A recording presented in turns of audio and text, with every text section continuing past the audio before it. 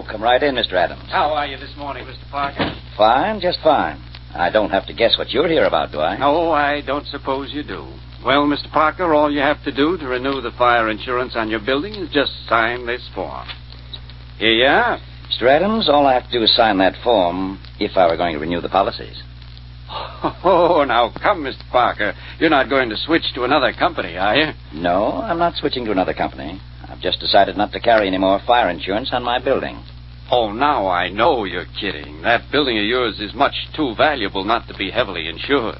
And the machinery in it, Mr. Parker, you'd lose a fortune if anything ever happened to that. I've had that building and machinery covered for 3 years, and nothing has happened to it so far. Well, perhaps not, but a fire could break out at any time, today, tomorrow, and next week. Just think what a tragedy that would be. If your policy lapses at noon today, you can't be serious about not renewing. I am serious, Mr. Adams. I'm sorry, but that's my decision. Well, all right, Mr. Parker, it's your decision and it's your building. But if it burns down any time after 12 o'clock noon today, it's also your loss. And now meet Dick Calmer as Boston Blackie. Enemy to those who make him an enemy, friend to those who have no friend.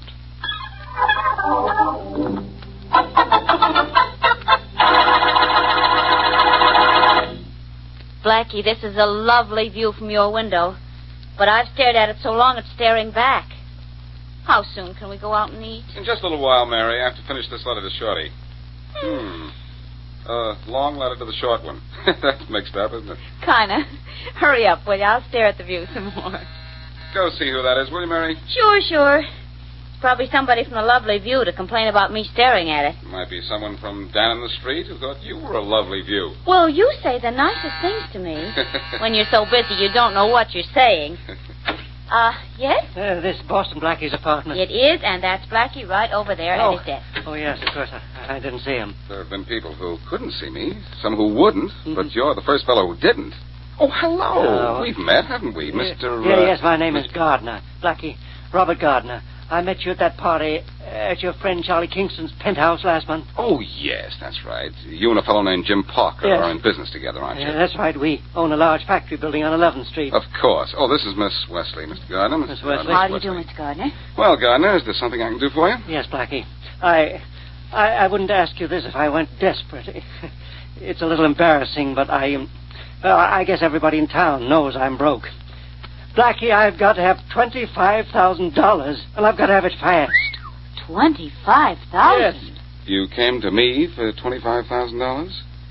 Well, that's a little out of my class, Gardner. If 1,000 will do you any good... No, Blackie, no. 1,000 won't be a bit of good. It has to be 25,000 at least. Well, I'm afraid I can't swing that. You say everyone in town knows you're broke. Why, I understand that you and your partner Parker are pretty well off. Parker is, but I'm not. Really, the only thing I have is my half ownership of that building, and the machinery on 11th Street is worth a lot of money, Blackie, but right now what I need is cash. Mortgage? I've already done that, Blackie. My wife is the reason I have no money, and the reason I need money now. She's demanding things I can't afford to give her, and I've got to buy them for her or she'll leave me, and I can't let that happen. No, I suppose not. Tell you what I'll do. You've met Charlie Kingston. Yes. Why don't you ask him for the money? Use your interest in your firm as security. You think Mr. Kingston would lend me the money? He might. Try. Can't do any harm. It might be a good investment for Charlie. I'll call him and tell him you'll be up. Oh, thanks, Blackie. I'll see him first thing in the morning. Thanks a lot. Don't thank me. I haven't done anything. Yes, you have. You've given me hope of getting that $25,000, and you don't know how much I need it. I'd do almost anything to get it. Well, goodbye, Blackie. And goodbye, Miss Wesley. It's nice to have met you. Goodbye. Goodbye and lots of luck. Luck, Miss Wesley. I don't need that. I need money. Oh, that man is desperate, Blackie. Yes, Mary, and there are 25,000 reasons why.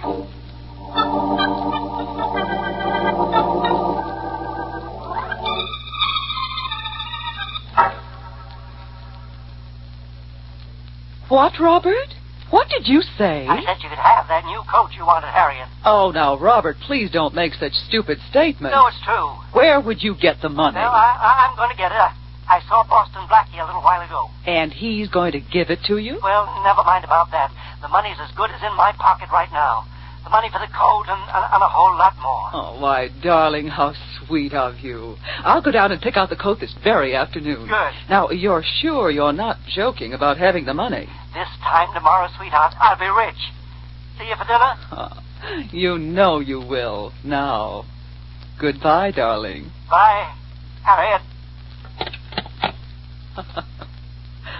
Guess who that was and what he wanted, Jim. I don't have to guess, darling. I know. It was your ever-loving husband. He was bribing you to stay with him. My, what a lovely one-handed conversation it was, too. One-handed, Jim?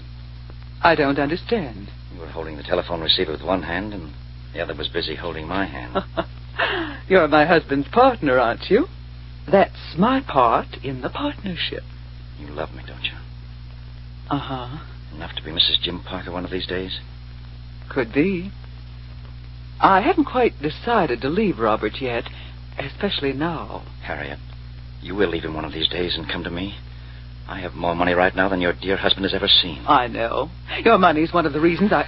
Oh, that may be Robert. He may have been phoning from across the street. You'd better get out of here. All right. Out the back way quickly. All right. Oh, but listen, Harriet. If I give you a reason to leave Robert, will you do it? Oh, stop worrying about it, Jim, and get out of here. All right. Bye, darling. Goodbye. Coming. Oh, Mrs. Robert Gardner? yes. I'm Boston Blackie. Oh, my. How thrilling. It might be at that, Mrs. Gardner. May I come in? I should say. Ah, maybe you should, but not like that. You're here to see my husband? No, Mrs. Gardner, I'm here to see you. Your husband came to me this morning trying to borrow $25,000. Fine. I could use $25,000. It should buy a lot of things, don't you think? I can tell you right now what it's going to buy, Mrs. Gardner. Trouble. And a few furs and jewels, perhaps? Having them might be worth a little trouble. Mrs. Gardner, I know it's no business of mine to come here like this, but my friend Mary Wesley suggested... Never mind what your friend Mary suggested, Blackie. Let me make a little suggestion. Let me run my own life. I'd let you run your life, Mrs. Gardner, except that I'm sure you'll ruin your husband's.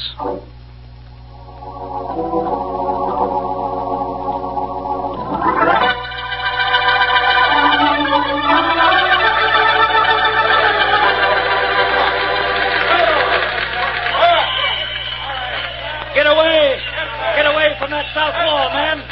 The flames have weakened those girders, and the walls are about to come down. Look out! There it goes!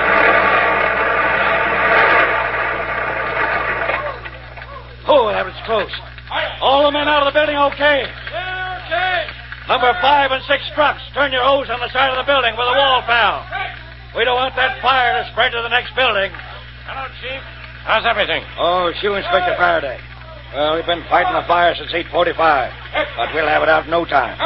It's under control now. You've got work to do on this one, Inspector. Yeah? Why? Well, this fire didn't start by itself, Faraday. It was set. Arson? That's what they call it, and I think it's slightly illegal. Hey, what's this? Hey, you in the car! Keep moving. No parking here. But I'm part owner of this building. Oh, that's different. I understand your partner's around somewhere. Hey, what happened? How did it start? Can't you say anything? Take it easy, fella. Take it easy. What's your name? Gardner, Robert Gardner. Robert! Yeah, Robert! Jim, They got in touch with you. Jim, this is terrible. Oh, you don't know how terrible. Hey, who's this guy? Parker, Jim Parker, my partner. He's the other half owner of this building. Well, from here it looks like all you guys own is a pile of ashes. Well, it's not as bad as it seems, Inspector. The building and everything in it is insured. Well, that's good. No, that's bad. It was insured, Robert. Jim! Like a fool, I let the policy lapse at noon today.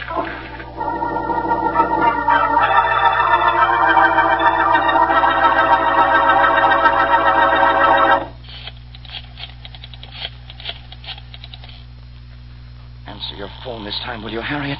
Why aren't you home? Excuse me, Huh? sir. Oh, sorry I frightened you, sir, but this note was left for you at 7 o'clock this evening. I thought it might be important. I didn't mean to disturb you, what with the fire and all. Oh, thanks, Martin. Any word from Mrs. Gardner this evening? No, sir. That's strange. I've called her at her home several times tonight and got no answer. Well, I'll try her again in a few minutes. Yes, sir. Who brought the note, Martin? A messenger, sir. Oh. Wonder what it is. By the smell of it, it's from a young lady. An attractive young lady. Yes, sir. Let's see if it's an attractive message, too. I was right about the lady being attractive, Martin. It's from Mrs. Gardner. Oh, splendid. Perhaps it explains why you aren't able to reach her tonight. I hope so. Yes, it says, I've decided to leave him at once. We'll meet you at your office at 8:30 tonight. Oh, Mr. Parker, sir, you're so pale. What's the matter? What's the matter, Martin? It's Mrs. Gardner. If she was to meet me at my office at 8:30, she was caught in a fire. She's dead.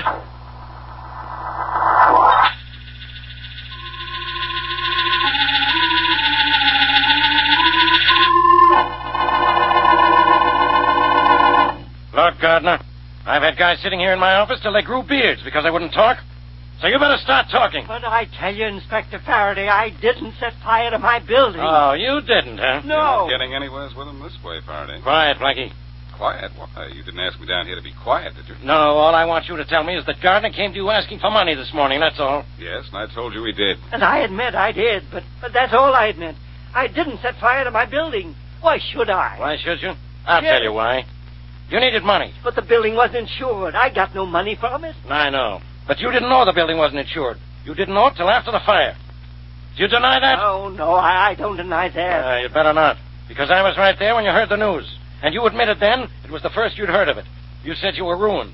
And you also said this would be the end of you and your wife. Just what was the meaning of that crack, anyhow? About my wife. Yeah. Ask my partner, Jim Parker, about that. He'll tell you. What does he know about it? He knows my wife was ready to leave me. In fact, I think she was going to leave me for him. The reason I went to Blackie was because I wanted money for her. Oh, is that so? Yes. Well, you know what you're doing, don't you? You're admitting you burned down your building to get money for your wife. Blackie, make him believe I didn't set fire to that building. I'd like to do that, Gardner, but... But you can't. Nobody can. Because he did set fire to that building. He needed money. He admits that. He thought the building was insured. He admits that. He set fire to that building. Faraday, he doesn't admit that. No, and I'm not going to. Well, I'll tell you something you are going to. You're going to jail. No, I didn't. Blackie, can't you help me? I don't know, Gardner. I'll try. But whoever did set that fire certainly made it hot for you.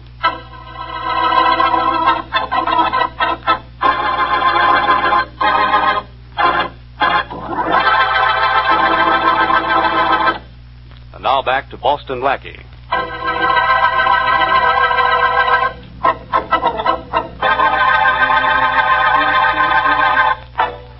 When Boston Blackie was unable to lend Robert Gardner $25,000, he knew that Gardner would do something desperate to get the money. But he didn't think he'd go so far as to set fire to a building for the insurance money. What Blackie didn't know, though, was that Jim Parker, Gardner's partner, had allowed the insurance to lapse and had himself set fire to the building in a plan to ruin Gardner and take Gardner's wife away from him. Gardner's wife, also unaware of Parker's plan, was to meet Parker in the building. And now Parker thinks she died in the flames.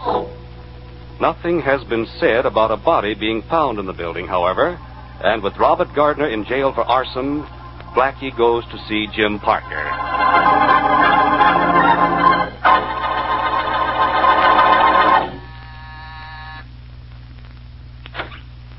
Yes? I'd like to see Mr. Parker, please. Mr. James Parker. I'm sorry, sir. He's not in. You expect him in soon?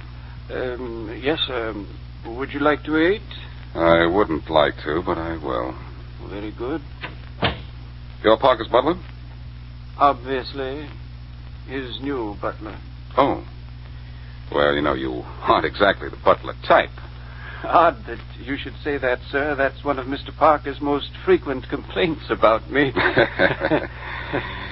Say, do you know where Mr. Parker is at the moment? Yes, sir. He's down at the fire. At the fire? Well, at the building, sir, or what's left of it.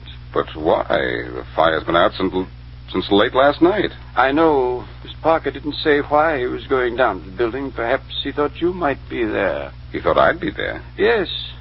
You're his partner, Mr. Gardner, aren't you? Yes, I am, of course. Maybe you can help me. Well, I'll do anything I can, sir. Well, I've been at police headquarters ever since the fire. My wife's probably tried to get in touch with me and wasn't able to. I wonder if she left any word for me here. I know she didn't, sir. No word for you.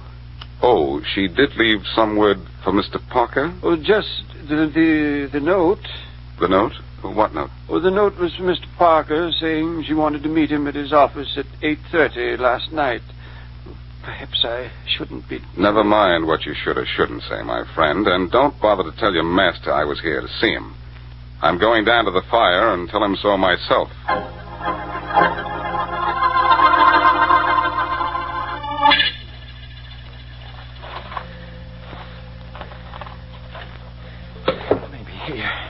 Maybe it has to be here.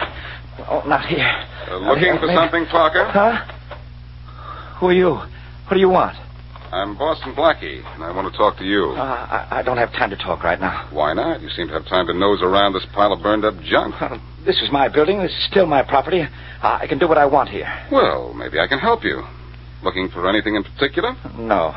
Then what are you looking for? Nothing. Just looking. Looking for nothing? Well, that should take no time. Your partner, Robert Gardner, is looking for something. He's looking for his wife, and I have an idea that's bad. Bad? Why? She's missing. Missing? Where is she? You don't make much sense, Parker. If anyone knew where she was, she wouldn't be missing. I think I have an idea why she's missing. You do? Why? I happen to know she planned to meet you in your office in this building at 8:30 last night. So? So the building caught fire a little after 8:30, when she was supposed to be in your office. That's why you're down here. You know she was supposed to be in your office last night. You think she died in the fire. That's why you're here, to make sure. If you can. I don't know anything about Mrs. Gardner. You know plenty about her, Parker. You wanted her, and I think she was agreeable to leaving her husband for you. I know nothing about it. You know the whole story, Parker, from start to finish. You let the insurance policy on this building lapse and set fire to it, so you destroy Gardner's last hope of being able to support his wife. You knew Gardner's wife would leave him as soon as she saw he was flat broke. You're in a spot, Parker. I am? Why? I'll tell you why. Like a lot of women, maybe Mrs. Gardner was late for her 8:30 appointment with you last night. She was? Maybe. Maybe she got down here just in time to see the building go up in flames and you run out of the place. And maybe she got the very unpleasant thought that you were trying to murder her. She might not like that, Parker. I'd certainly hate to be in your shoes if Mrs. Gardner is alive.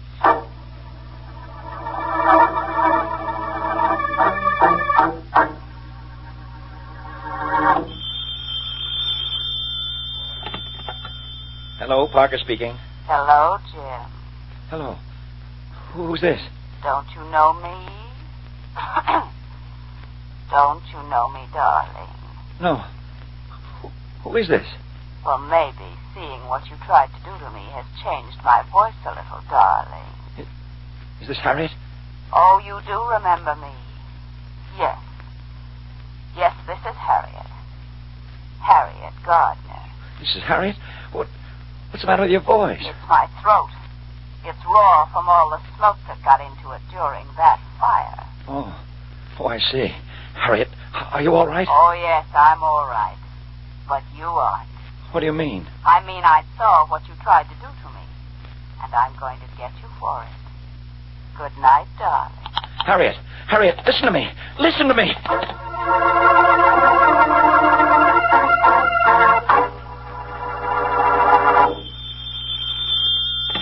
Hello? Hello, Jim, darling. How are you this morning? Harriet, is that you? Oh, you know my voice right away this time. Why? Were you thinking about me last night? What's the matter with this wire? The same thing that's the matter with us. The connection is bad. Look, Harriet, about what you said on the phone last night. What about it? You've got everything all wrong. You don't know what you're talking about. No? Well, I know what I saw. But you don't understand. Look, I'll give you $50,000. You always wanted money. I'll give you $50,000. Too late. I don't want to get money now. All I want is to get you. Goodbye, darling.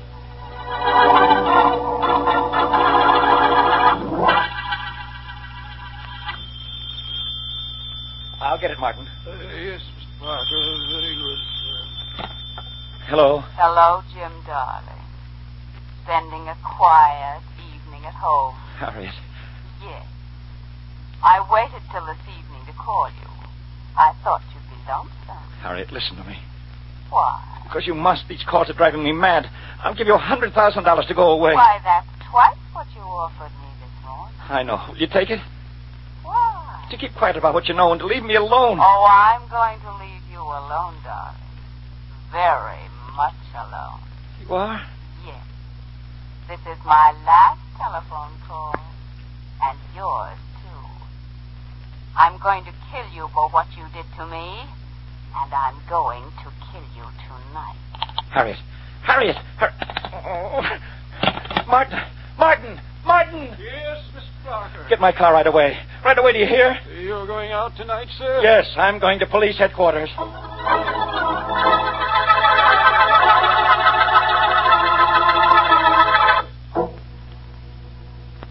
Now, go through the whole thing slowly this time, Parker, so the police stenographer can take it all down. All right, Inspector Faraday. Okay, go ahead. Yes, sir. I set fire to my building. I canceled the fire insurance policy. Canceled it or let it lapse? Let it lapse. Why? It was Robert Gardner's only means of income. I wanted to destroy the building and therefore wipe him out. Why? So that his wife would leave him. I was in love with her and wanted her, but she wouldn't leave him as long as he could support her. Then you set fire to the building yourself, and Gardner had nothing to do with it. Nothing at all. I did it all myself. It was my idea, and I did it all myself. Now protect me, will you? You have your confession. Protect me. Protect you, Parker? From what? From whom? From Mrs. Gardner. She planned to meet me in the building the night of the fire. She saw me set fire to it. She thought I planned to kill her, so she's going to kill me. I don't think she'll kill you, Parker. But she will. She said so herself. She did. When? Just an hour ago on the telephone. She's threatened me 3 times since the fire. I wonder where she was calling from. She's dead. What? She died in the fire. No. That can't be. It not only can be, Parker, it is. She kept that 8:30 appointment with you and was caught in your office when the building went up in flames. We found her body in the ruins about an hour after we got the fire out. But if she's dead, who called me up today and again this evening? Who? I'll show you who. What did you push that buzzer for? Relax. Nothing's going to harm you, Parker. Nothing but the law. You buzz for us, Faraday? Yeah, Blackie. Come on in. You too, Miss Wesley. Thanks, Inspector Faraday. Case over? Yes, Miss Wesley. For everybody but Parker here. With Mrs. Gardner dead, he wants to know who called him up and threatened him. Why, I did. Don't you recognize my voice, darling? It was you? You catch on fast, Parker. But why? Why wasn't I told that Harriet was dead? I've been frantic since the fire. Frantic. But not frantic enough, Parker. Not frantic enough to talk until you thought you yourself were in danger. Yeah. Then you talked, but plenty. Hey, Rollins! Rollins! Rollins, get this guy out of here. Lock him up. Okay, Inspector. All right, but you don't have to push me. You don't have to. Well, I solved another one, eh, Blackie? You solved another one? Yeah. Whose idea was it that Robert Gardner was innocent? Okay, it was yours. But I was ready to let him go. In fact, I'm going to let him go now. Sure, after a trick of mine forced Parker to confess. And whose idea was it not to reveal that we'd found the body in the fire so that the killer would go crazy wondering whether or not Mrs. Gardner was dead? All right. That was your idea, too. But I agreed it would work, didn't I? Yes, I'll give you credit for that much. But whose idea was it Hey, that we... just a minute, you two. While you're passing out compliments, don't forget me. It was my voice that fooled Mr. Parker. I'd like to hear either one of you impersonate a woman, dead or alive. So, how about a little bit of credit for me? Oh, I'll give you lots of credit, Miss Wesley. Yes, Faraday, give Mary the credit. But see that you give Parker the works.